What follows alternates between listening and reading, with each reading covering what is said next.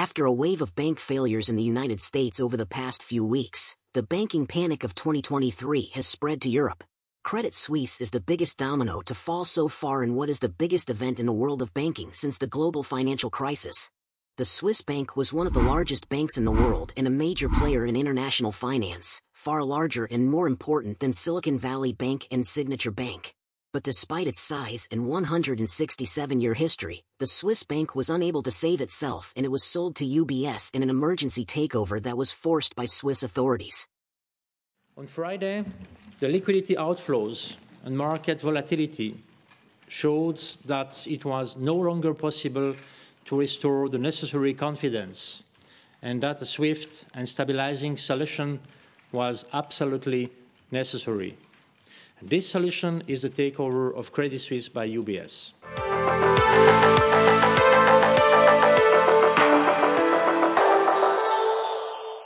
Credit Suisse was founded in 1856 by Alfred Escher and expanded overseas with the opening of its first international branch in New York during the year 1939. Since then, the Swiss bank expanded its operations to over 50 countries throughout the world. Surprisingly, the bank managed to navigate the global financial crisis without receiving a bailout from the Swiss government, unlike its rival and new acquirer UBS, which required nearly $60 billion in support from the Swiss National Bank, the Central Bank of Switzerland. In the aftermath of the global financial crisis, Credit Suisse cut jobs and pivoted away from investment banking and doubled down on its wealth management business.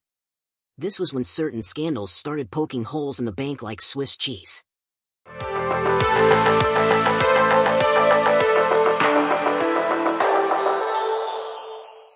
The bank was caught up in several cases for helping Americans evade taxes, which resulted in $2.6 billion of fines. But can you really blame the bank? It was simply trying to make its home country proud, a country that until recently prided itself on its bank secrecy laws until IRS regulation required the country to disclose American assets held in the country. But this was only the start of the bank's problems. All of these problems would eventually melt the bank's reputation away like Swiss chocolate. In the international arena, the bank had to pay $196 million to settle U.S. charges for violating sanctions on Iran and Sudan.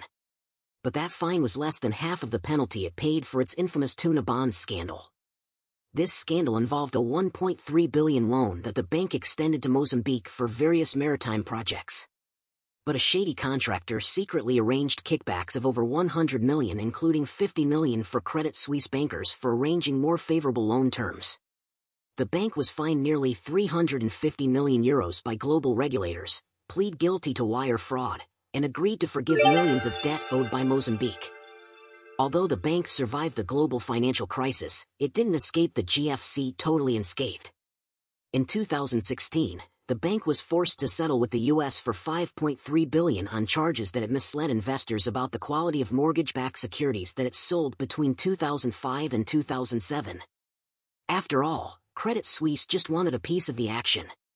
All the other investment banks were doing the exact same thing.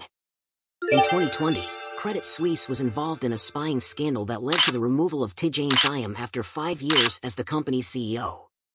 The investigation uncovered that the bank was spying on Iqbal Khan, who left the bank to work at UBS in its wealth management division. To be fair, Credit Suisse only wished to protect its position as the top wealth management firm in Switzerland. 2021 was not a great year for Credit Suisse. It was the primary backer of Greensill Capital, a supply chain finance company that suffered a stunning $10 billion collapse in March 2021. A few weeks later, on March 26, Credit Suisse lost $5.5 billion from a separate scandal when Archegos Capital Management blew up when total return swaps that it held on a basket of risky stocks declined in value.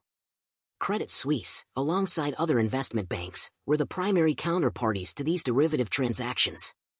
Goldman Sachs, in true Goldman Sachs fashion, caught wind of the risks and was the first to unwind its position in these derivatives and did not report material losses from the trades.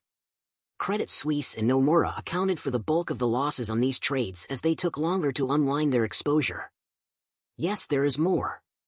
In 2022, the Swiss bank was penalized over $20 million relating to its involvement in a money laundering scheme for a Bulgarian drug trafficking gang. But once again, Swiss banking and money laundering seem to be inseparable. Credit Suisse became known as the bank with a terrible reputation aside from the admiration it received from criminals. This leads us to the recent events that led to its final act. Even without the recent bank failures that we've seen, clients and investors in Credit Suisse were not confident the bank would survive its massive turnaround plan, and it likely would have been sold for parts anyway. In early March 2023, the company had to delay its 2022 annual filing after it received a call from the U.S. Securities and Exchange Commission citing material weakness in its financial reporting controls. The bank reassured investors that its numbers were accurate and there was nothing to worry about. But when you are told not to worry, you should probably worry.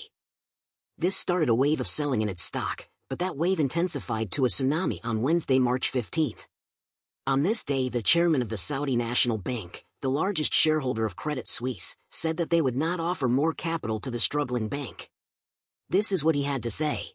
I'm wondering whether you would be open to assisting further if there was another call for additional liquidity from Credit Suisse. The answer is absolutely not, for many reasons, outside the simplest reason, which is regulatory and statutory. Behind the scenes, clients of the bank were continuing to withdraw massive sums of money from the bank, amounts that were greater than the initial withdrawals that occurred in fall of 2022 as speculation the bank would fail intensified during another acute period of stress in global markets as interest rates marched higher. After the bank's largest shareholder refused additional support and given recent bank failures in the United States, the run on Credit Suisse amplified. At the time, the Swiss National Bank extended a $50 billion credit facility to the bank and privately committed an additional $100 billion. While Swiss regulators were assuring the public that the situation was fine, behind closed doors they were panicking and demanded that UBS acquire CS. It was reported that Swiss regulators said UBS would need to take over Credit Suisse or else risk destroying Switzerland's reputation and ignite more contagion fears in global markets. Swiss regulators had to save face and ensure that the Swiss banking system would stand firm despite immense pressure, and they weren't going to let Credit Suisse topple the global financial system.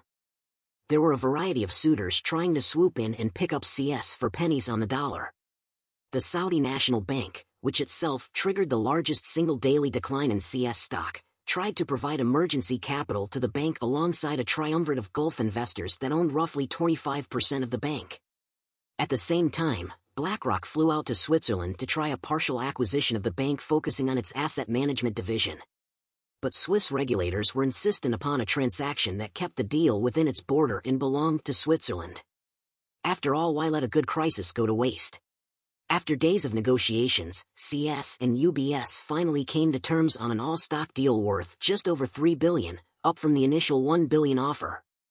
There was a tremendous amount of back and forth as Credit Suisse was trying to benefit its shareholders in a deal that was mandated by the Swiss government. Furthermore, it is widely known that UBS had contingency plans surrounding the potential takeover of Credit Suisse that it developed over the past few years.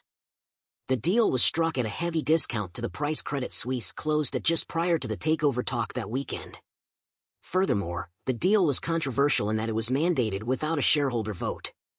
To make matters worse, the deal wiped out AT1 bondholders, a type of conditional convertible bond created to cushion losses in a systemic bankruptcy, before any common stock investors suffered losses. To be fair, this clause was written into the prospectus of the bond offering, but it was untested in practice on such a large scale. In summary, Swiss regulators needed a solution that would restore confidence and safeguard Switzerland's banking reputation. But the solution will result in a singular bank that is now Switzerland's last competitor in the global arena. CS was a terrible bank to begin with, and as Warren Buffett says, when the tide goes out we will see who is swimming naked. CS was certainly swimming naked, and its demise was widely anticipated. The recent panic in financial markets created a perfect environment for Credit Suisse to finally collapse. It remains to be seen how the completion of the deal will materialize, and more importantly what impact the CS takeover will have on the financial system and global economy. Although the panic of 2023 is different in nature than the global financial crisis, there are tremendous risks in the financial system that should not be ignored. Already, markets are pricing increased risk in Deutsche Bank, and it could be the next global systemically important bank to come under pressure. Just remember that Bear Stearns failed 9 months before Lehman Brothers. The failures occurred in March and September 2008 respectively. After Bear Stearns failed, regulators tried to assure markets that everything was fine. Federal Reserve Chairman Ben Bernanke infamously stated that subprime was contained. Markets rallied in that intervening period, but the failure of Bear Stearns was only the beginning.